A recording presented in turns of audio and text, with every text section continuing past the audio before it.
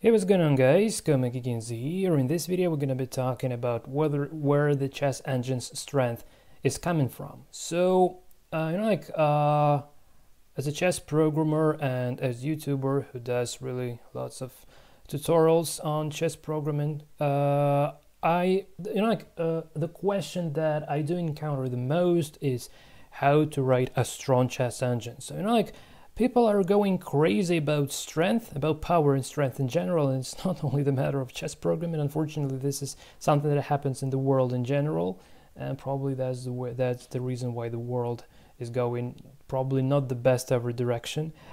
And for some reason, people don't understand that all this strength and all this power they're trying to develop, they're not gonna take this with their own selves when they die. And the same about the chess programming as well. Well, you might wonder that, a developer might die, but the chess engine would live forever. However, it doesn't really mean that much as well.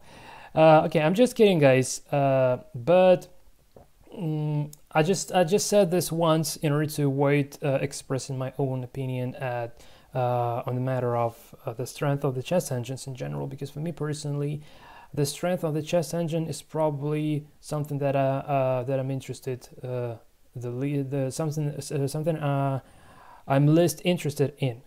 So probably the most like thing that I don't really care about. And I hope that through this video we'll get an idea why is that so. And anyway, so here I just wanted to share my page on chessprogramming.org.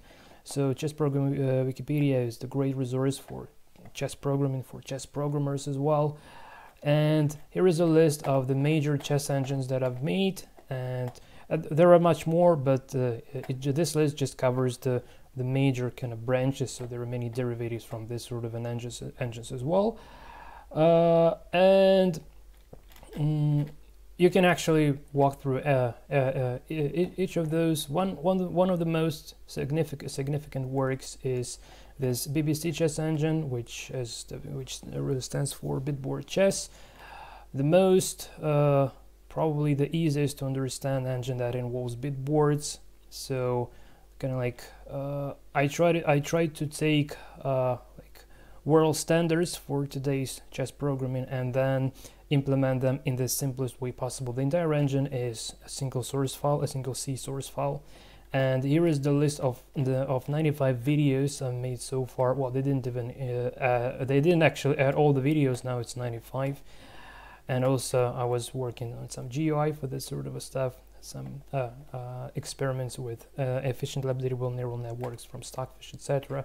So obviously those of you who has been subscribed to this channel for quite a bit of time, you all know me well, guys. But just for those who has come across this channel eventually, accidentally, not intentionally, right? For those guys, just to give you a brief idea about my own self. So the reason why I actually want to speak, not the reason why I want to speak about where the chess engine strength comes from, but more likely the reason why I hope I can speak about this. So here is the deal, that the biggest issue, issue in today's chess programming world is the matter of being original, right? So let's say, well, I don't know, probably, well, I didn't really prepare that much for this video. Again, the problem is that I'm getting really lots of requests, like please explain, please describe how to make a strong engine, please, and so on. And recently I got a commentary with a request to make an overview of the Molotov chess engine, which is a very nice chess engine in C. And I did have a look at the source code. I really love what I see there. But when I did that, I realized that I don't really need to make a separate overview regarding the single given engine. But I feel like I can make an overview of all the engines that are about like 3,000 elo points rating and greater. So just to give you an idea, so we just go to ccrl.com. The computer chess rating list. Let's go to Blitz part, and So here is the first how many of them nowadays? 81 engine with 3000 plus elo. So you know, like here is something that here is one of the reasons why it's just so funny, you know, like guys. So all of these engines, not all of them, but many of these engines, you know, like I don't want to say that they all are the same, obviously not, and there are really great ones among them, but the deal is that, you know, like if you want to create an engine that is at least 3000 elo points, that would have at least 3000 elo points, you are already tied up in terms of picking up some sort of a design patterns, like board representation, search techniques being involved, obviously having multi-threading and things like that. So, you know, like this stronger engine becomes the less originality remains in that sort of an engine. And I just want to highlight some parts that are kind of almost absolutely the same for all the engines. It's just a matter of picking up the programming language like C or C++, or maybe trying different styles of code.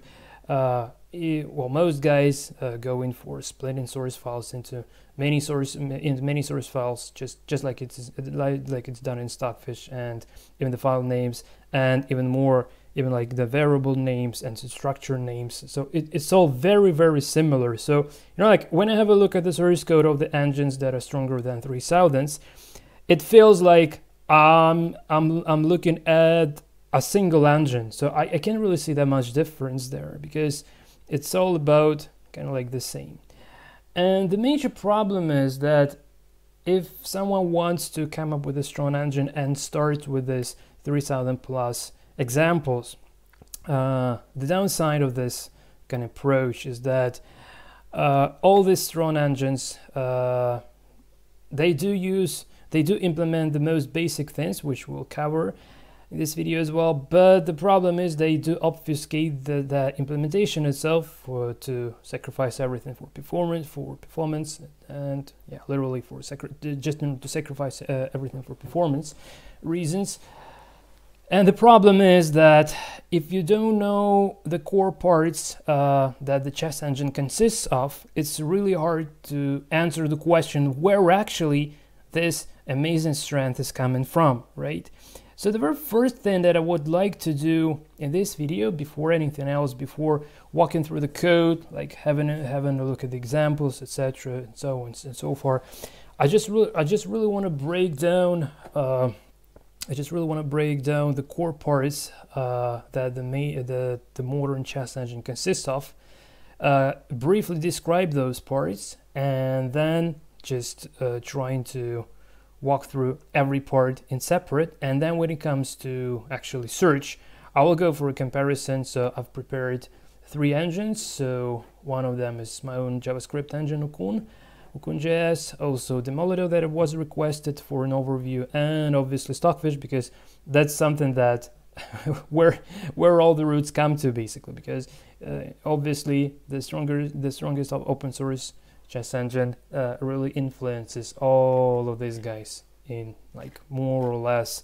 But again, like you just can't make a 3000 plus chess engine and meanwhile make it not look like Stockfish. So if it's that strong, that definitely would be it's not going to be a Stockfish clone, obviously, but anyway, it's really kind of like going there, really. So really they all are similar. Okay, so I'm not sure if I can actually find this at Chess Programming on its own, but let's go for main page, like principal basics. Yeah, actually this main page and basics on Chess Programming Wikipedia is the core part. So here is the list of 3 most essential parts that the chess engine consists of. So board representation and bundled with along with the mode generator. So that's the core module that allows engine to actually generate the legal moves, right, for every given position, and do that recursively. So by saying recursively, what I mean is the following. So let's have it's white. Let's say it's white to move. So we have a list of legal moves in the current position. So let's say this is the starting position of the game of chess. So we can move pawn like a to a3 to e4, b2 b3, b2 b4, c2 c3, c2 c4, and so on and so on. And then the knights, knight g1 to h3, knight g1 to f3, knight and b1 to a3, knight b1 to c3. And entirely there are 20 moves, and then for every move that is done by whites, we can make responses for black, and this would be the kind of depth to search, or better to say perf, because we use the word perf, which stands for performance test. But literally, when people say perf in the chess programming world, it means like running the move generator to generate the moves recursively to make sure that the number of traversed positions matches the certain values. And that is the matter of how people make sure that the move generators of their chess programs are bug free. So that's the first and the most essential, the most important part. Without this sort of a part, there is no chess engine, basically. So the mode generation part, and the mode generation heavily relies on the board representation itself. And there are two major approaches in board representation. So the internally, like within the chess engine itself, in order to make this move somehow and to take them back, so to make this recursive tree traversal, there are two major approaches. So either the array-based or bitboard-based board representation. While array-based is very kind of trivial one, so it's just an array of integers. There are many ways of how to formulate that array, like hexadecimal 88 or 10 by 12. Oh God, I forgot. I'm up with Chinese chess at the moment, so I don't remember how this the certain values in the international Western chess, but that doesn't matter at the moment. So we have the array-based ones and the bitboard-based ones, and bitboards.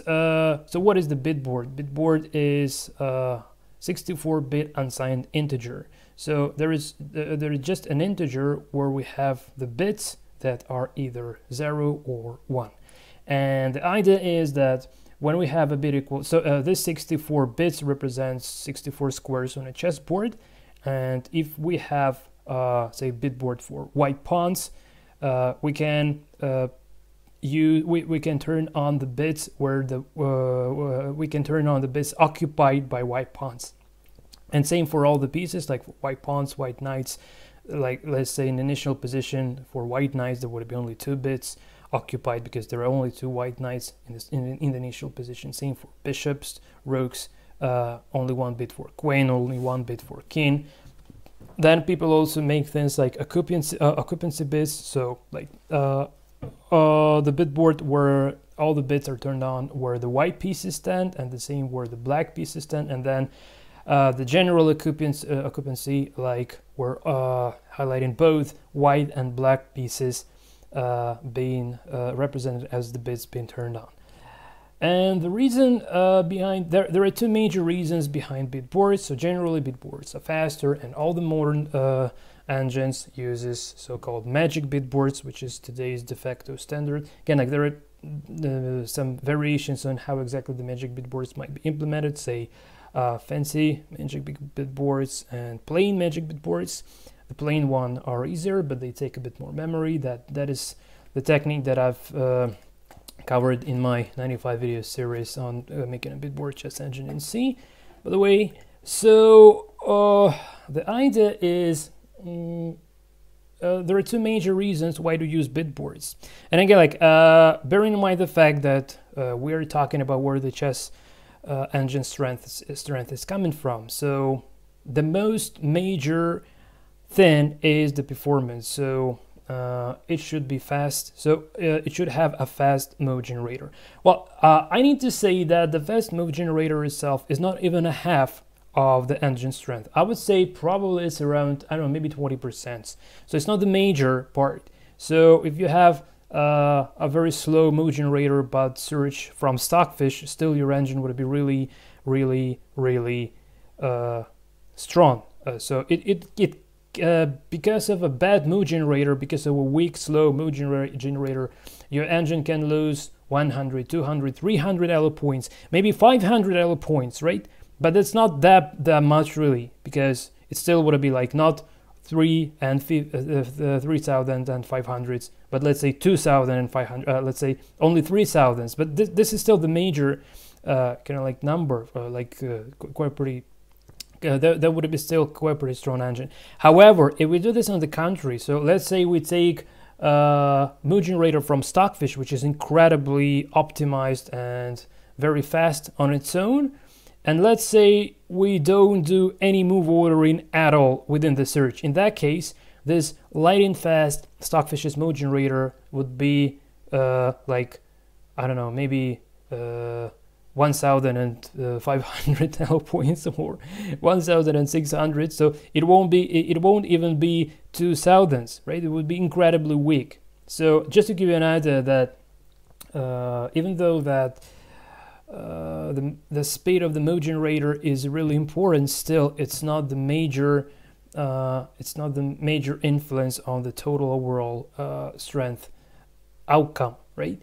So now the reason why to use bitboard. So in the previous times where when efficiently updatable neural networks were not yet invented, the major reason for using bitboards was the handcrafted evaluation. And the idea is that with bitboards you can perform operation, you can use bitwise operations to answer really numerous evaluation parameters, to answer the questions in regards to numerous evaluation parameters like open files, let's say, font structure, mobility, etc. So it's really the matter of a single bitwise operation. So it's really fast. And again, like in the back in the day, the idea was so the handcrafted evaluation was the only possible one, and in order to make it stronger, it was the matter of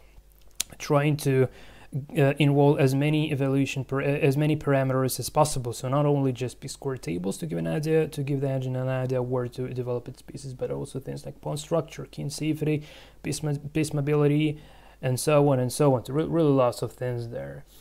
But again, like and then when when the entire evaluation has been replaced by efficiently updatable neural networks, all this huge amount of work that has been done through years doesn't make much sense any longer, to be honest. So yeah, it's just kind of going to nowhere at the moment currently.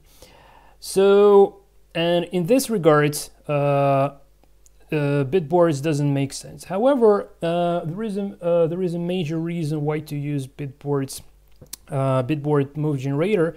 So still, it's faster than the array-based one, and one of the well, again, like I would say it's faster compared to existing not very optimized array-based implementations. However, currently, let's say on TalkChess forum, there was a topic somewhere where Harmgert Muller was discussing the ways of how actually to optimize the array-based move generator as well, which might give also very promising results. But that's not the case now. It just happened so that the array-based engines in general were really were always weak and slow, and bitboard engines were always fast and strong. So that just like historically, this had happened historically, right? But it's not the case really. So the idea is the attacks. So when we want to generate the moves, one of the major issues is we need to make sure that keying has not been exposed into a check after the move is made on board. And in order to answer that sort of a question, we need to generate attacks for pieces, and just to make sure that those attacks don't cover the kin square, right? So literally the kin is not getting into the attack. And here is the deal. So when it comes, and again, like the attack calculation is used in two sort of there are two applications for them. So the first application is for remote generation purposes. Let's say we have a knight on d4 in the center of the board, so there are up to 8 squares where the knight can potentially go, right? And for these 8 squares where the knight can go are the squares attacked by the knight. So on the one hand, we use attack, so we kind of encapsulate the term of, let's say, knight attacks, right? So this knight attacks is something that regards to the knight, to the piece of a knight, right? And let's say we're trying to generate a move. We use these attacks to get the source square where the knight occupied by the knight, and get the target square where the knight can potentially go, right? And that's the way how we generate the moves to populate the move list, to later on make them on board recursively and find the best one, right? But when it comes to answer the question whether the king has been exposed into a check, we need to say, let's say we need to generate the attacks. So king becomes like a super piece, and let's say we generate knight attacks for a king, and if on one of the 8 target square there is a knight in the case, that means that this king is attacked by the knight, and absolutely the same for all the rest of the pieces. And it's not really that expensive for leaper pieces like pawns, kings, knights, and that's it, right? But for sliding pieces like rooks, bishops, and queens, this is really getting very expensive. So the major idea behind the bit boards is that it gets rid of attacks that are being generated on the fly. Instead, they use lookup tables. And the entire idea behind like why people actually do use bit boards, that the reason is simply to provide pre-calculated attack tables for knights and for all the pieces, literally for leaper pieces like knights, kings, pawns, and for slider pieces like bishops, rooks, and queens. And the magic bit boards, which is like today's de facto world standard, is a hashing technique that allows to actually minimize the size of the pre-calculated move database and just use the mask for current given piece that moves, like either this is the bishop or rook, so the mask where it moves, and also the occupancy, the current occupancy bit board that says like where all the pieces are available, and also so-called magic number. It's a bit of a absolutely different topic to talk about, which can be discussed really for a big amount of time.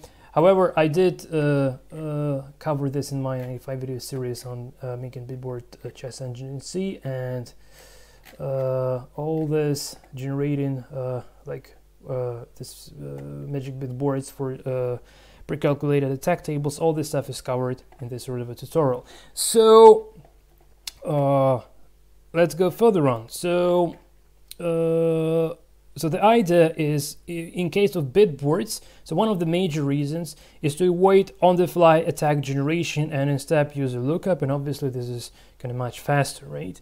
So with bit boards, we do save a big amount of time by simply not calculating the attacks on the fly, and that's the reason why we can have a really faster mode generator. However, when it comes to practice, you know, like when I did implement my very first bitboard mode generator, it was around probably 6 or even 10 times slower compared to array-based one. So you really need to get your hands dirty into it in order to make sure that you actually do make all this stuff properly, because it's not really that trivial. So the fact that you're using bitboards doesn't yet mean that your mode generator would be faster. You really need to understand what you're doing there in order to make in order to make it beneficial for your engine.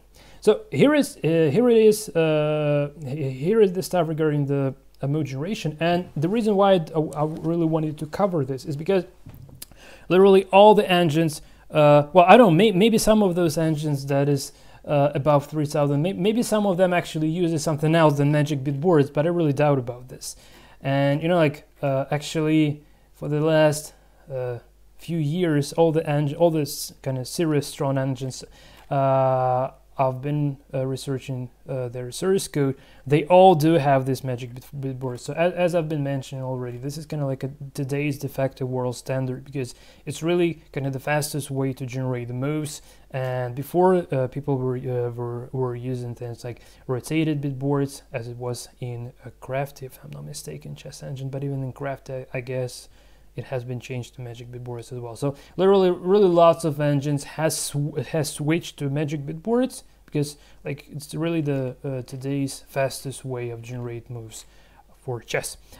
And even for chess variants like CNC and Jungi, as is shown in Favorite Stockfish, which is the chess variant, which is the Stockfish fork for chess variants by Fabian Fichter, and he uses bit boards for generating moves for this specific variant specific pieces, sliding pieces, let's say like cannons. So it's not the case, but just to give you an idea that bit boards really can be used not only for chess but for chess variants as well. The only difference is that, let's say in Chinese chess CNC and in Korean chess Jungi, the board is greater than in chess. It's not 8 by 8, it's 9 by 10 squares, and they use 128 bit board in order to store the entire position, because 64 bits is literally not enough. There are really much more squares there. But the principle is the same. And again, like people didn't yet work that sort of a thing that deeply yet, because for international Western chess, really lots of optimizations has been invented based on the specifics of the rules themselves. Well, this sort of work wasn't yet done for chess variants like CNC or Jungi. And me personally, when I've been working on my CNC engine, I was using the array-based move generator, because I didn't really see any sense to use bit boards, because the only evaluation that I use for didactic purposes in my work is just material count and p-squared tables, and it's better to put time and effort to fine-tune using some machine learning techniques just to fine-tune this this few evaluation parameters.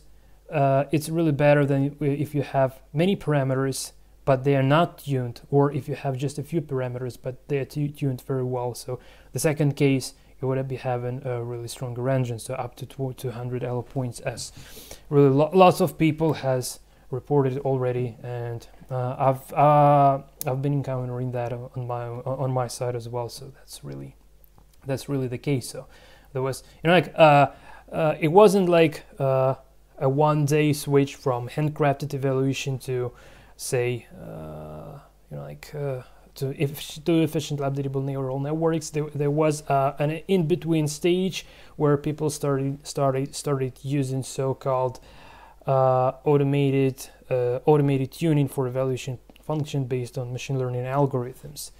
Well, mostly the most popular is Texel's tuning, which is oh my god, I forgot this term. Regression, some sort of regression. Oh my god. Sorry guys, just apart from anything else, I'm just learning Korean now, just not the programming language, it's just spoken language, right? I just really have so many information in my head now that I just that I actually start forgetting something that I knew before. So logistic regression, oh my god, here is the term. So the Texel's tuning method is based on logistic regression algorithm. So that's kind of it. So you might wonder that how the predicting of binary outcome might do the trick. However, it actually can, and there are really lots of materials on how to make this. And even if I manage to implement that, at least at its very basic form, that means that it's not really that difficult. So what else to say? So we have stopped at the mode generation and array-based versus bitboards representation, which again, like, is important, but definitely not the major part of where the strength comes from. And it also just happened now that I did cover the evolution of the evaluation functions in Chess Engine as well. So started from handcrafted values, and then they started using this automated tuning, which kind of allowed to gain up to probably around like up to 200 elo points for an engine, just very average. But again, like it depends on how weirdly tuned the values are. If you start from random numbers, the growth of elo would be probably even more significant. So, but around it's around 200 elo points for something that you can get from this automated tuning. Again, like, depending on how well do you implement that. And those engines like that were quite pretty nice before that tuning. Well, let's say Taxol itself, I'm not sure, but probably it, according to Peter Osterlund, the author of Taxol, he reported that he gained around 100 elo points. He had several sessions or stages, around 6 stages, I'm not sure. And generally, the overall increase, the overall growth of the elo strength was something around 100 elo points. I might be wrong though. It's all available at Chess Programming Wikipedia. Just search for Taxol's tuning and all that stuff would be available there. I just can't cover every single topic in one video, so let's move further on. Okay, guys. So the next and the last and the most important and the most significant thing of where the search where the chess engine's strength is coming from is the search. So the deeper your engine can search, the stronger it is, and the faster it does it, the faster it is. Evaluation matters, but again, like search is like everything for alpha beta engines. Well, I'm not talking about engines like Lila Chess Zero at the moment, because they have absolutely different architecture and their strength is entirely based on the quality of the network itself. And obviously everything I'm talking about this video is only applicable to alpha beta engines like Stockfish. Okay, so just to give you an idea, because maybe if someone doesn't know this is really important, because these are two absolutely different approaches to get this playing strength, let's say so. So before we start having a look at the particular implementations of the alpha beta search routine in Stockfish and in Demolido and also in my Ukun.js, we'll probably start with Ukun.js because it's the most it has the easiest and the most clear representation. I've reworked my BBC search routines. I've fixed some bugs in Ukun.js, and despite the fact it's in JavaScript, it's still I really like this code much more. It's more clear, more efficient, by the way. Yeah, and I've been reusing this for chess variants like CNC as well. So it's really nice for its own niche, and it does also involve all the major alpha beta search optimization techniques. However, the gap between my engines and like 3000 plus engines is just absolutely a base gap. Absolutely fantastic gap. It's more than 1000 elo points. And here is the most important stuff comes, that in order to make the search strong, it's not the matter of picking as many optimization techniques as possible, even though it's also the case. However, it's not the major one. But the major thing is how deeply you work all this search optimization techniques and how well do you understand them, and how many work are you ready to put into this in order to get that sort of a result. However, again, like bear in mind the fact that all this work has been done already, and unfortunately most people don't go for this sort of an approach, because when you just can grab everything from Stockfish and try to arrange that in your own way, try to hide that behind your coding style, and you actually do have a search that is pretty equal to Stockfish's search, right?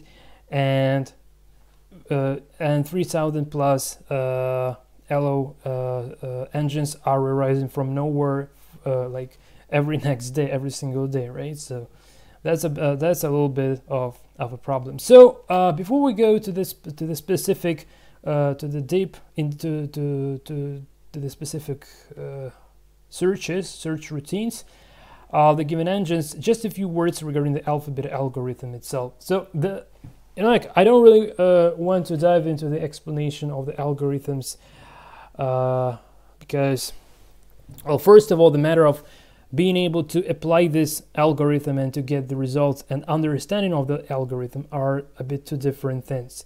And the understanding for application and understanding for giving a lecture at the university are kind of two different understandings, well, at least in my co-Makikin's experience. So I will try to explain this from the applied perspective, from the practical perspective. So the idea is very simple. Let's imagine the brute force search. So the idea of the brute force search is very simple. You just need to traverse all of the nodes possible, right? But in alpha beta search, the idea is very simple. So if you see that you have a branch where you're losing a piece, you don't really want to search it further on, because whatever score would be deeper in this branch, anyway, this branch is no longer going to be considered because the root node has insignificant score, and this would be dropped. So the major idea is to produce the cutoff of the branch that doesn't make sense to search for as soon as possible, and all the vast majority of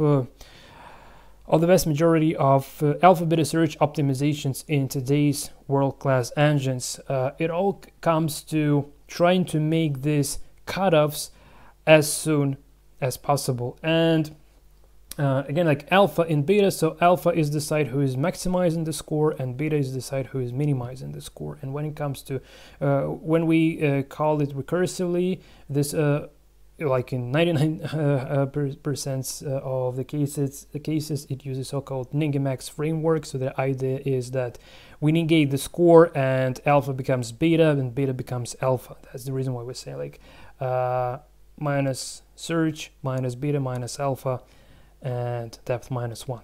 That's the major algorithm for recursively calling the alpha beta search routine itself. And you know, like all the node savings. So by saying node savings, I mean like avoiding those branches that not giving you good results. Well, they are called beta cutoffs because the idea is the following. So alpha in the alpha beta search, there are kind of two major frameworks like fail soft and fail hard, and the difference is that in the fail soft framework you have a best score that can exceed the alpha beta bounds, and in fail hard framework there is not a low. So in fail hard framework you cannot exceed the alpha beta bounds. And just for clarity and for simplicity, I would stick to fail hard framework, and that's the framework that I've been implementing in both in my BBC and Ukun.js. So the idea is very simple. The faster this. And in the fail hard framework, alpha score acts as the best score in the brute force search algorithm. So we try to increase the alpha, right? And there are two types of nodes. So those that do increase the alpha are called PV nodes, or principal variation nodes. So every time when we do find a better move, so this is called a principal variation node. And also all the nodes that do not increase the value of alpha are called fail low nodes. So those that do not increase the value of alpha. And the third kind of nodes are known as the beta cutoffs. So this means that move is so bad that we don't ever want to consider it. And the entire logic of optimizing the alpha beta search is the following. So we do optimize we're trying to take every part of this alpha beta search, like the one dealing with the principal variation nodes, and trying to consider only those we're interested in, trying to reduce the number of fail low nodes, and things like late move reduction. The techniques like late move reduction are used in that case. So the idea is that the nodes that do not increase the value of alpha shouldn't be really searched that much, and we do, and depending on the difficulty of the implementation, people just reduce the search depth for those nodes, and eventually that allows to spend really less time and processing power to search those nodes, because we do assume that most likely there won't be any move that would eventually increase the value of alpha, right? And one of the major things that actually do speed up the search is the beta cutoffs. So this is the beta cutoffs is the most explored territory, probably. Well, actually all this territory is well explored through the years, but the beta cutoffs is the most influential in terms of it really allows to strip, I don't know, probably like 90% of garbage branches in this chess search tree traversal. And one of the major techniques is called null move pruning. So the ideas behind this is very simple. We don't make a move, we just change the site and try to search that with reduced depth. And in that case, if this is not only a Zugzwang, in that case we do reveal the moves that might potentially make the beta cutoff occur, and we do those beta cutoffs before ever searching the next moves, before ever searching the moves for the actual site.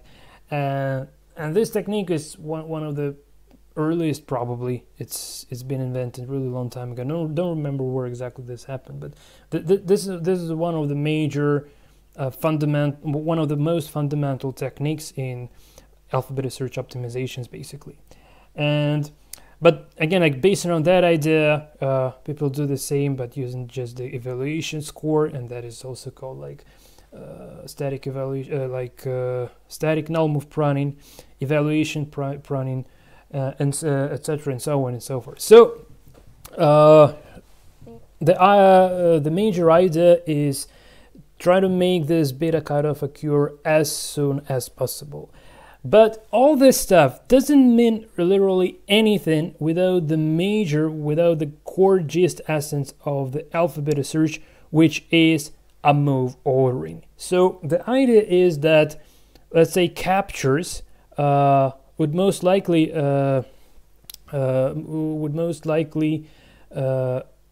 provide the beta cutoff, because let's say you have a capture where you're losing a queen, so you need to search that first before any com moves, right? Because you're just going to lose material significantly, and all the rest doesn't really make sense.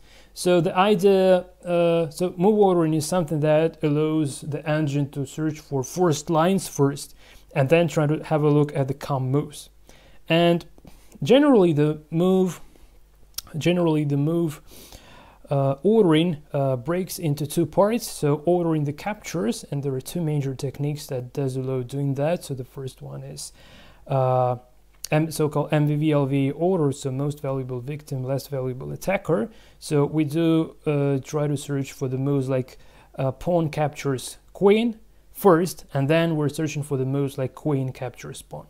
And this allows to get the most significant improvements in terms of making the beta cutoff occur as soon as possible, because captures are very essential. Then for com moves, there are really lots of techniques. Well, like the most common ones are history heuristics. So we're trying to order the moves that has increased the value of alpha in the previous iteration first, and also one or two killer moves, those that did lead to beta cutoff occurrence in the previous iteration or the iteration before the previous one.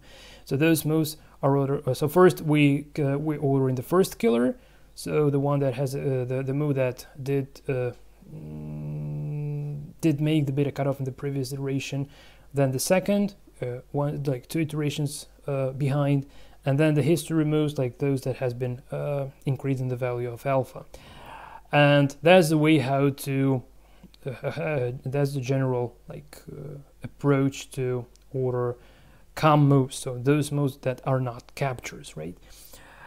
And actually this are all I'll just try to describe the core gist of whatever chess engine, and the number of actual techniques. So I just try to focus on the process, on the optimization process of the alphabet search itself, like the core parts it consists of, rather than just naming the techniques and trying to walk through them and trying to describe them.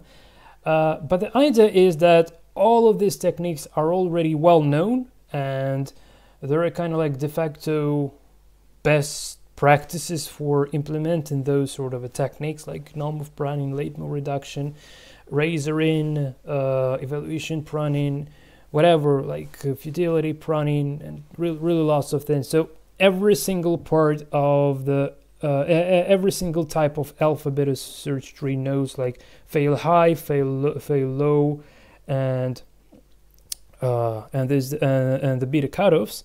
All this type of nodes are being sliced as much as they can, and that's the core gist behind the optimizing the search. And eventually we do end up with narrowing the search tree, and the more narrow the search tree is, the less time and processing power is taken in order to get the best move out of the given position. And it means that we can actually search deeper, and the deeper we search, the more precise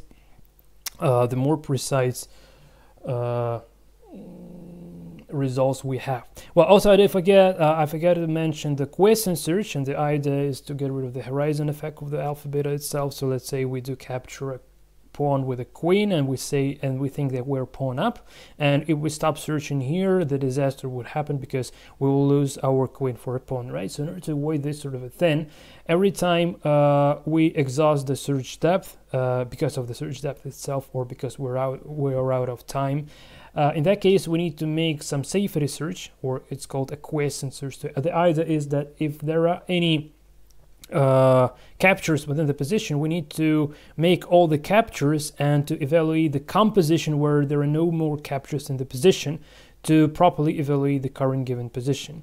So, and that's in that case we say that okay, taking this pawn with the queen is a bad idea because eventually we will lose a queen.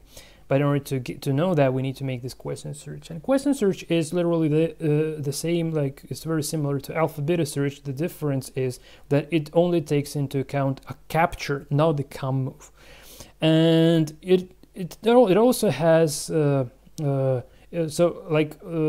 has the same type of node. So literally, quiescent search is the alpha beta search. The only difference is the type of moves that only capture. So all the techniques like sorting the moves, it's all applicable. However, people do involve some specific techniques for quiescent search as well, because quiescence is something that is really time consuming in the search itself. Because I mean, like there are some specific tricks that regards to quiescence in particular that are not applicable to alpha beta search. And also some people search for not only captures but for checks, like forcing moves like checks, etc. So it's also arguable whether to detect repetitions in the quiescence or not, whether to collect the principal variations and so on. So it all this stuff really depends. So now when we have kind of like a general understanding of this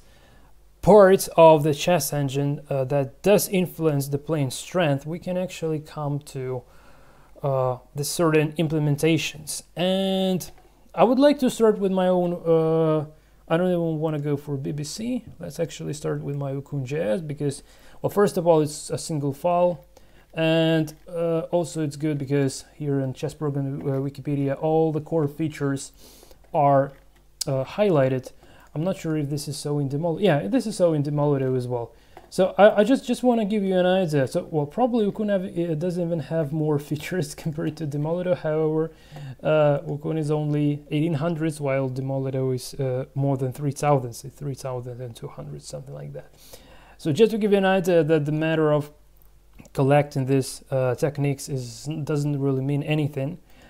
However, the major reason behind creating my BBC and Okun, and actually the major reason behind creating all of my engines, as it clearly stated on Chess Programming Wikipedia, how they say this,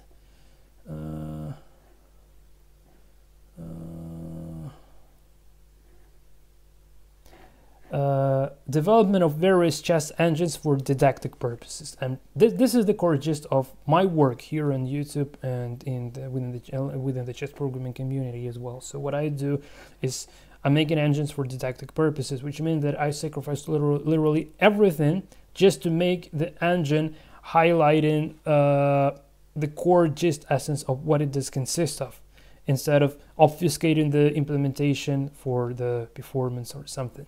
So that's the reason why, guys, when you're asking me, please make the strongest chess engine in the world, as I always say, I won't be doing this, because this would violate the core principle I follow within my entire life. So what I'm trying to follow is try to make as clear, as simple as possible, so like transparent stuff. And I do pay, like, I don't have a strength, but I never aim the strength in my life, and I personally think this doesn't really make sense, well, at least to me. However, it's on your own to decide whether it's a good idea for you or not. So without further ado, let's actually have a look at the core features of my Okun.js. So it relies on hexadecimal 88 board representation, which is the one of the fastest array-based board representations. It also keeps track of the piece list. The idea is just to instantly know where the square occupied by the certain piece, kind of lookup table, which is incrementally updated along with the board array. So it's good for evaluation, because you don't need to make an extra loop over the board array. You can just use this lookup. And here is the major part, so the search itself. We don't take a look at the evaluation because it's not really mine, so I've been reusing like Pesto tapered evaluation from Rothschild by Ronald Frederick. I was playing around with the Texels tuning method, but eventually, actually no, this one doesn't use the Stockfish NE. My BBC did use the Stockfish NE. This Okun doesn't do it, but doesn't matter. So the core thing is here. So, well, iterative deepening is must-have for every engine, because it's the matter of handling the timing apart from ordering the moves. So iterative deepening serves two purposes: or move ordering, so you can order the moves that are considered to be the best in the previous iteration to be searched next in the next iteration. So it's another improvement of the move ordering itself. Principal variation search is not how it sounds. Is actually just a way to slightly improve the alphabet algorithm itself, so nothing special there really. Hash table, I don't know why they call it repetition. It's not actually. I have a separate. I have the repetition table and the hash table. I don't know why they make it like repetition hash table. It's not really that true. So a hash table is needed in order to avoid searching for the moves you already know the scores for. So just another savings. The move ordering techniques that I've been mentioning, so principal move variation ordering, most valuable victim, less valuable attacker, killer moves, those that brought you to the beta cutoffs in the previous iterations, history heuristics, those moves that did increase the value of alpha in the previous iterations, and the major kind of strength comes from this, what is called selectivity. So every time when king has been exposed into a check, we do increase the search depth. That's needed in order to. It's the most basic technique every engine uses, really. Well, every strong engine uses. So the idea is every time we find our king in check, we need to increase the depth in order to avoid blundering, forcing lines where your king can forcingly get mated. Mid distance pruning is just a fancy technique to avoid spending time when it's like made in 1 or made in 2. You don't really need to search deeper. Static null move pruning, I've been discussing this already when I was discussing the null move pruning. So static null move pruning, razor in futility pruning, extended futility pruning. Did I do this? I don't know what they mean by saying this. Late move reductions and quiescence. And here is it. So here are the core they call it selectivity techniques, right? And we'll have a look at the code. But before that, I just want to show you somewhat unequal features for Demolitor, which is way stronger. So let's just have a look. So Demolitor is this. Here is the rating, and Ukun.js is here is the rating. So it's a base gap behind them, right? So just to give you an idea that just again, the didactic implementation and the implementation the implementation that is optimized for didactic purposes and the implementation that is optimized for speed and strength are two different worlds completely. However, the techniques themselves are actually the same. So what Demolitor does, so let's go to search. Lazy SMP, so this is just the multi-threading, so it gives around I don't know, maybe up to 200 elo points just because you use different cores of your processor. So this is just the pure hardware optimization. I never do it because I don't see any sense in this, because it's like steroids, like you're just gaining muscles like bodybuilders. It doesn't make sense to me at all, basically, because you know, like it's not chess programming, it's just a matter of how to make use of your processors, something I'm absolutely not interested in, hence never doing this. Well, iterative deepening has been mentioned already. Aspiration windows is another little trick that goes along with the iterative deepening. I've been using this in BBC, however I didn't use it in Ukun because it doesn't give a major improvement. Principal variation search was. Transposition table. So transposition table itself might be, I don't know, like up to probably 500 elo points difference. Like the most basic transposition table implementation that I have, it strips only like for 2. It allows the search to go 2-3 plies deeper. But let's say the transposition table in my engine and how the transposition table implemented in this Demolitor or in Stockfish, it would allow the engine to go not 2-3 plies deeper, but 5-7 plies deeper. So it's so big, so big difference. So the way how to implement the transposition table is also different. So you can just go for deeply into transposition tables and again, like just die there, right? So absolutely separate topic for research, basically. While Zobrist hashing is just for actually indexing this transposition table. And for repetition detection, I also have that. Selectivity, evaluation pruning, razor, null move pruning, late move reduction. So these are the same, but again, like see, like razor and futility, extended futility, yeah, late move reduction. So the techniques are the same, but again, like every single technique can be implemented at the different levels of, you know, like you may put more effort into it, and you may start obfuscating, complicating the technique itself. Let's say for null move pruning, you can just go for reduced depth and that's it, or you can invent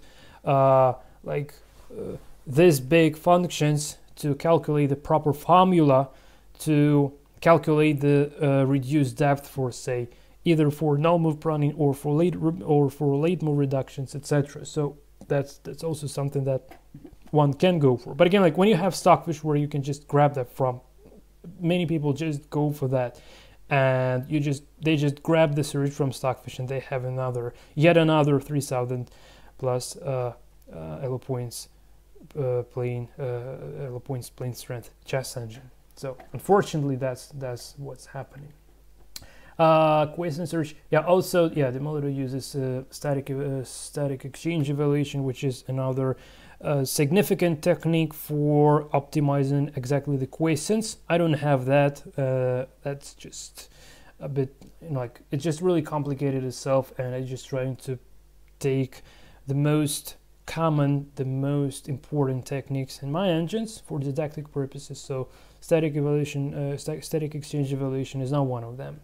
And apart from MVVLUA and history heuristic, he doesn't even use killers. Yeah, that doesn't really give that significant result. But he uses the refutation table, which is another advanced thing for move ordering.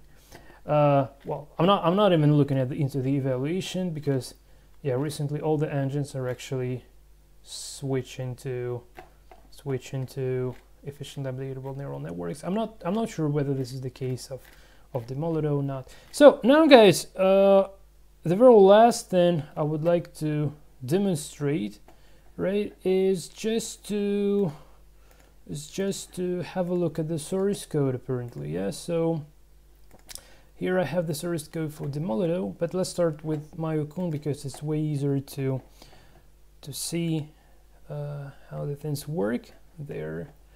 So yeah, let's go for this one. And one of the upsides of my engines, they in most cases they are the single file, which is really nice and easy to learn from. So if I just search for okay,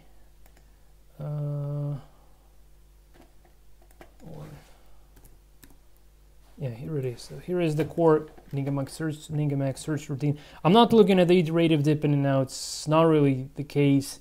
So, and yeah, by the way, all the transposition table stuff, I have it separate. And yeah, so the search starts here. So here is the lookup table for most valuable victim, less valuable attacker, some constants that I do use, some arrays to like principal variation, killer table, history moves table, repetition table, time in to drop the search when the time is up, some helper functions. Yeah, so here is the move order in. So here we do sort the moves, so to search those that most likely would be leading to beta cutoffs. Also sorting the PV moves, a little bit of redundancy when it comes to hash tables, so it doesn't really make that much sense of using this, of sorting the principal variation when you do have a transposition table, because most likely the hash move would be either would it be the principal variation move as well, or just allows to still allows to better order the moves. However, I left this for didactic purposes, because let's say you don't want to involve the transposition table. In that case, you can just drop that, but still you can still have this sort of the principal variation move, and this is going to be working, and it's better when compared to if you don't have this.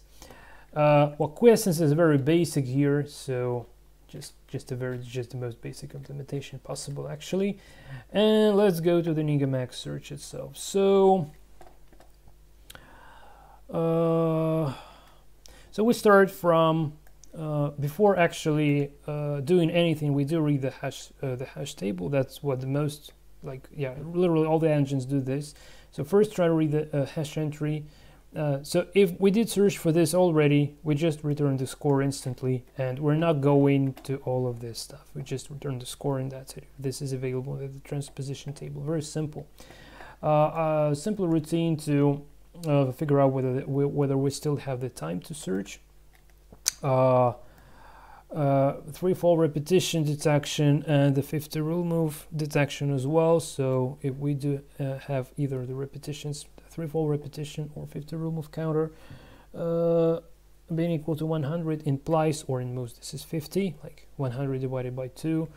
Then we just return 0, which might be replaced by so-called contempt factor. So let's say if you want your engine to avoid draws, you can return like minus here, and in this case your engine would be thinking that he's worth, and it would be trying to improve and try to find another move. But this might be a bad idea in case if you just go for some losing variation potentially. So the condition to escape from the recursive enigmatic search is when the depth is equal to 0. We do count the nodes and return the quiescence. I've been discussing why this is happening. Mid distance pruning might be safely dropped because it doesn't give anything to the strength. In check lets the engine know whether the king has been exposed into a check or not to increase the depth in case. So this is the in check. This is the check extension. So we are in the check. We are within the check. We do increase the depth, and then the major pruning stops. So if we are not in check and we are not in the principal variation, no, we start from. So first we just get in the static evaluation because we would be reusing the static evaluation for a current given position many times in the future. So evaluation pruning. So first technique. So if the null move is a low, then we go for null move pruning. Then we go for razoring. I'm not going to be diving deeply into this, just to give you an idea how these techniques are coming. Then we go for we need to initialize the futility margin, and here is the specific formula to set the futility pruning flag equal to 1 or not. So just to figure out whether we are allowed to make this futility pruning or not. Then finally we generate the moves, we sort the moves, sort the PV move, and then we loop over all the moves. So this is the core part. So here, when we loop over the moves, we need to make sure that every next move would be ordered appropriately. So the sort moves routine has been separated here, as you've seen above in the source code. Then we just make move, and then we just take back. But before we take back, so here is the deal. So if the futility pruning and the bunch of parameters are okay, so then we just take back, which means futility pruning literally says like, okay, this is the futile line. We don't really need to search it. We just take back and continue. So we're not even searching this. We're not going recursively there. Otherwise, we go for a normal alpha beta search. And if we did search for some moves already, and in this case, so here is the counter for moves that we've searched so far. No, this is legal moves. No, sorry, move searched here, move searched. Yeah, move searched. It getting increased after the move has been taken back. Sorry. So late move reduction is involved in case if we did walk through the first major moves like the hash table move, like principal variation move, if any. MEVLV order moves like killer moves, history moves. So the first like 5-6 moves that most likely are to be considered as one of them most likely would be considered as the next principal variation move. So just in order to save some time on searching for the rest, like 10 or 15 moves that are available within the position, we do this sort of a late move reduction. So we generally we do a recursive call, but I simply use depth -2 here. And again, like strong engines like Demolito or Stockfish could have another like 20-30 lines of code to calculate the reduced depth here. And again, like because my engine is just made for didactic purposes, I don't really care about this. So I just say that here we do search with the reduced depth. However, you want to make this, I don't know, 100 Elo points stronger, 200 Elo points stronger. You can really provide some complicated logic on how exactly to calculate this reduction depth limit. So it might be dependent on really numerous sort of circumstances behind it, right? Principal variation search is not that special to discuss. And here the major alpha beta stuff. So if the score is greater than alpha, we do update the alpha. We store the principal variation move. So if this is not a capture, we update our history moves for move ordering. If this is the beta cutoff, then we do write the hash entry. Yeah, by the way, we should write the hash entry. No, we don't write it there. Yeah, so we write the hash entry on the beta cutoffs. On the beta cutoffs, we also, if it's not a capture, then that's important that we just store the killer moves for non-capture move ordering, and finally return beta. And the faster this beta cutoff occurs, the less nodes would be traversed, the faster engine would be, the deeper it would be able to search, and so on. And checkmate detection is trivial. And finally, we also want to write the hash entry. So this would be either the exact score in case if alpha has been increased, or if it wasn't increased, this would be the alpha score. So three sort of like alpha score, beta score, and the exact score. That's the most basic way of how to write entries to the hash table. And in my case, I use the most simple possible schema, which is called always replace. So whatever new value I do encounter, I always replace the previously the previous value that was there. Again, like not the most efficient, but the most easy to understand one. And again, like all this stuff has been covered in BBC tutorials, even though it's a different engine, but all this stuff is quite pretty similar. So I've been discussing and describing and making tutorials on how this stuff kind of works. And yeah, this is just the iterative deepening framework, I believe. Yeah.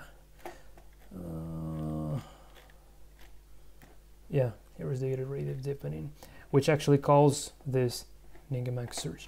So, and this is kind of the skeleton. So the difference between my engine, all of my engines, right, and kind of this world-class Tron engines is that is the same as the difference between the skeleton and the difference between like bodybuilder's body. So there is really lots of meat there, like all these muscles, you gaining really lots of stuff around this. And here is the deal. Just because I don't really love those muscles, I hate them personally, I don't see any sense in them.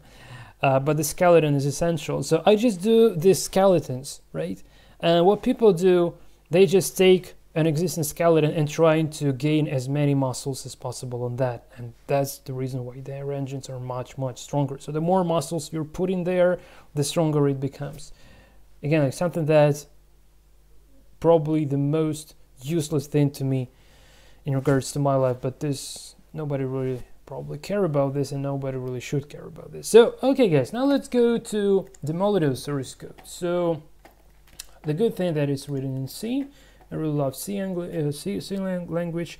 Something that I don't like is that there's tons of files. And again, like, I do understand this. And again, like, just having a look at the file names, I already see the big influence, but by Stockfish, so like this position C, position A, search, tune, UCI, like workers.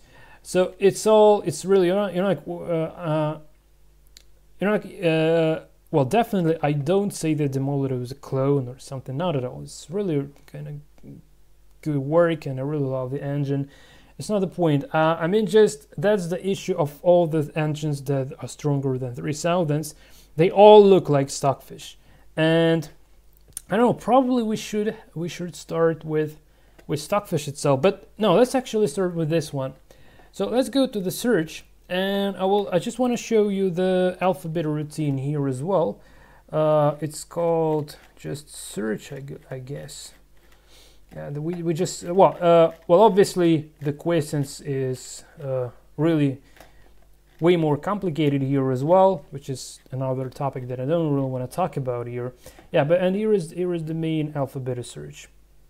So it takes, bearing in mind the fact that this is the multi-threaded search, it needs to take a pointer to the worker thread that actually handles the current search, apart from the standard pointer to the position, apply depth, alpha, beta, and all this stuff. So and again, like margins, like for evaluation, for razoring. I don't know. I was probably using the only evaluation margin, regardless of depth. However, here it should be. It feels like it probably depends on depth. Not sure. So again, like the better these values tuned, the stronger the engine would be, and we'll come to this a little bit later on. Okay. Yeah, and then it goes absolutely the same. So hash table probe, just like what we've seen in my engine. So we do read the hash table entry, and in case if that works, we just return the score of this hash entry, and we're done. So it's all very similar. Yeah. So also, this is just the move ordering stuff. Yeah. Okay. Again, like evaluation pruning, razoring. So like it's all like null move pruning. So I look at this code like the first time was before I started making this video. Now it's the second time. So it's like it's really similar. Null move search. So all the same stuff. Yeah, some interesting hacks, and then we go for generated moves. So it's like just visually, it's doesn't seem that way more complicated, but again, like it's all the matter of purposes. So when you want to, so what do you focus at? So whether you focus at the skeleton like I do, or whether you don't care about the skeleton but you focus on getting the muscle weight. So all these guys who are trying to make this world-class strong engine, they all do focus on this muscle gain, on gaining the muscle weight, and that's kind of it. And you just have a look at the bodybuilders, right? Like human bodybuilders, they all the same. They just have tons of muscles in them, and they very similar, right? So not much difference. They all the same. They have big shoulders, like all this stuff, and I don't really see any sense in that. Like maybe someone think that is beautiful, but like yeah. So okay, just don't really want to speak about this depressing things. I just have too many. I have too much of my personal opinion at this point that I don't really want to share, because it doesn't regard to chess programming directly. So let's just actually drop this move loop. So yeah, I think this is the loop over all of the moves. Yeah, so yeah, search. So yeah, it has more extensions than just than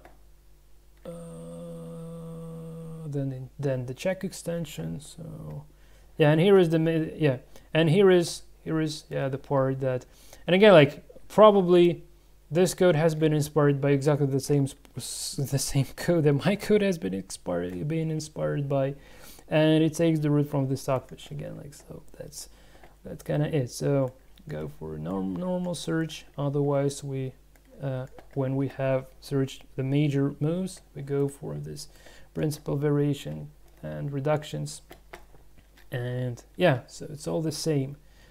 Yeah. So yeah, okay. So okay guys, I don't even know how to explain this. I just want to give you an idea that the skeleton is the same, right? But this significant, huge difference in strength comes from this damn muscle weight that I really hate, right? And when you're trying to force me start dealing with this muscle weight, I'm not going to be doing this, because that is something that violates my life principle. So I don't really want to go for that, really. Okay, and unfortunately, the matter of this strong engines is the more this muscle weight the engine has, the stronger it plays. And again, like, just don't I don't even want to talk about this. Okay, so it's clear. I hope that the skeleton is clear. Like, this is like the same skeleton in a very weak engine like my Okun Jazz, and this very strong engine like the Molito. But now let's have a look at the stockfish, and within the stockfish's code. So we need to go to search CPP. Search CPP. One of the good things behind stockfish is that the longer stockfish is being developed, the more simplified its code gets, right? So it gets simplified through the years. And let's say Stockfish's code, say five years ago, and Stockfish's code now. So now it's really way easier to read through this and to understand how it works. So yeah, I just want to go. I don't remember how. Where is the main thread search? I just want to find the alpha beta search. Okay, let's try to search for alpha. Yeah, here it is. So just search, right? Value search. Actually, Stockfish's source code does answer the question on where the plane strength is coming from, just directly in the commentaries, and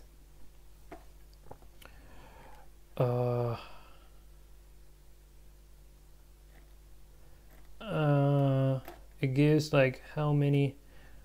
So well, okay.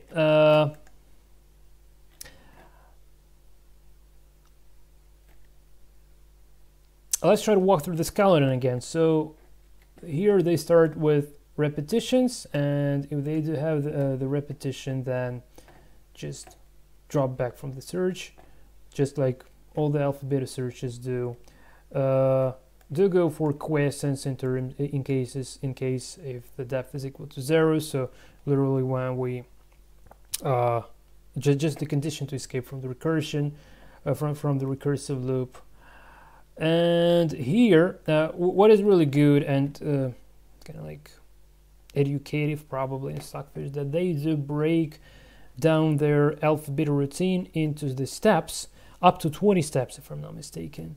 So, well, step 1 is just initializations, check for available remaining time. So yeah, all this skeleton kind of part, all the same, used to, okay. May distance running, yeah, all this, all the same. So, and I swear, guys, when I was making my own engine, I didn't even have a look at the source code of the Stockfish, because at that time I didn't even think that I would be able to understand it, believe it or not. And one of the core reasons why actually I started all my didactic work is because I wasn't actually able to grab some code from Stockfish and make use of it. I can do it now. And quite a fun thing that now when only those guys that are very lazy can come up with their own 3000 plus chess engines, only in that case, like only in that case, they don't come up with those.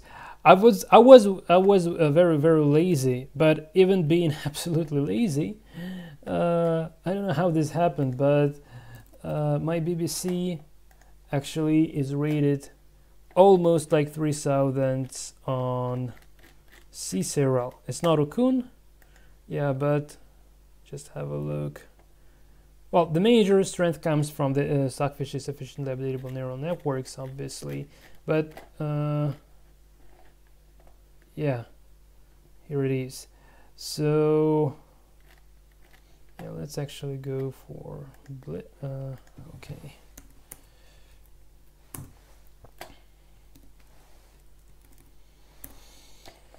Yeah, here is my engine.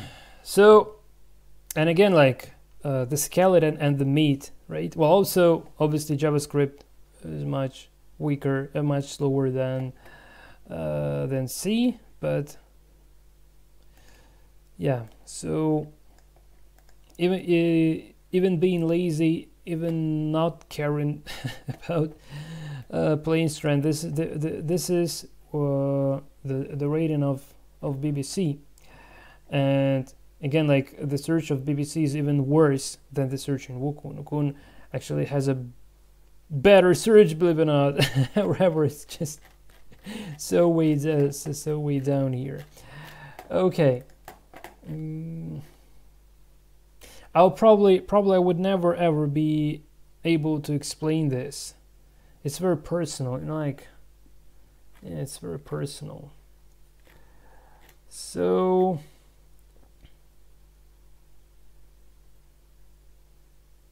by showing this Stockfish's code, I just want to show you more meat on the skeleton, right? Just way more meat, way more this muscle weight here. And this is where the strength comes from. Yeah, and here is something interesting that starts happening. So when they come in Stockfish, when they do use some specific selectivity, like futility pruning in this case, so they say gives around 50 elo, this no move search gives around 40 elo, right? What else? Null move, dynamic reduction, base depth and value. What I've been mentioning, so instead of using the fixed reduction depth, people can use really complicated obfuscated logic to calculate this depth dynamically. And here is the formula how Stockfish does this, right? And how much does it give? How much does it give? It's a verification probing cut 10 LO. Transposition. Okay. And still. Okay.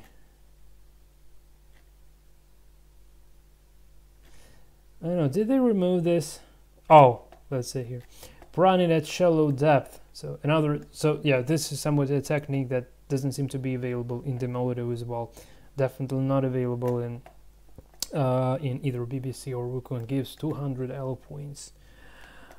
SE based pruning, static exchange evaluation pruning, 25 elo points, and so on. Extensions generally give 75 elo points. Yeah.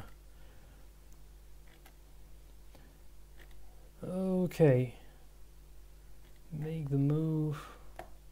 Late move reduction gives around 200 elo points, bearing in mind the fact of having the dynamic reduction depth calculation, right? It's around 200 elo points. Reduction 10 elo points, 3 elo points. Okay.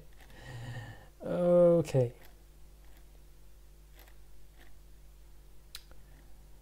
Okay, and I guess when I look at this, I don't know. It doesn't make sense to me so much that the only thing that happens when I have a look at Stockfish's source code, I'm just getting depressed, because it feels like, you know, like the lifetime and energy are spent for purposes that don't make any sense at all. It's just like a waste of time for me. Waste of time, processing power. I don't know. It's really personal. Okay, so yeah, so quiescence is another piece of meat here. Okay, so where do we stop?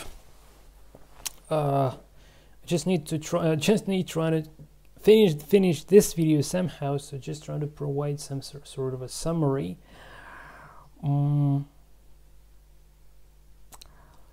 So the core difference between the didactic engines that I do and the strong world-class engines is the matter of which part, which concept, which sort of a thing is getting emphasized.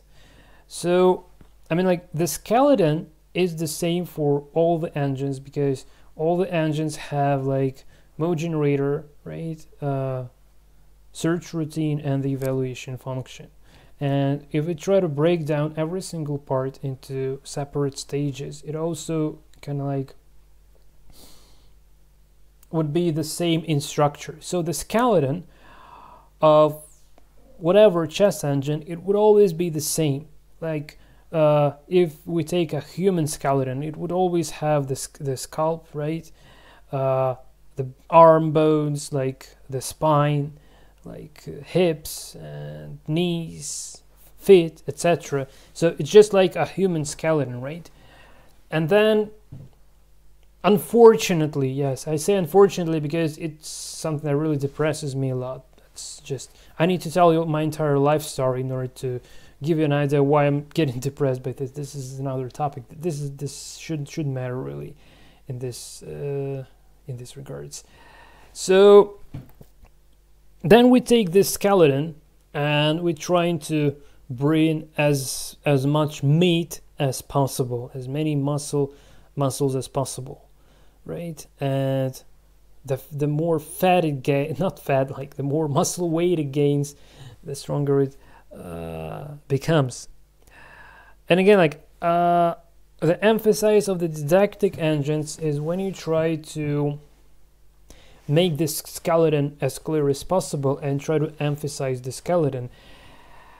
And the most important in didactic chess programming, what I do is trying to get rid of all of the meat, of all of the muscles entirely, because in that case you can actually see the skeleton.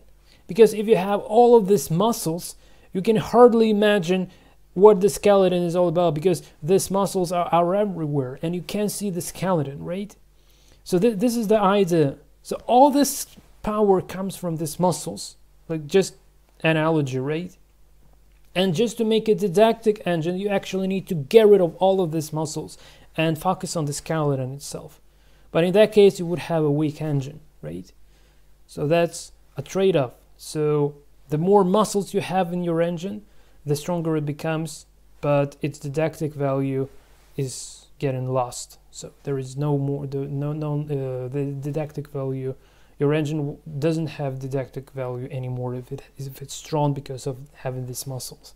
On the other hand, if your engine has an emphasis to an accent to this sort of a skeleton, you do sacrifice all this muscle weight, and in that case you don't have that strength, but you have a crystal clear, transparent image and a picture of the certain chess engine that you've developed.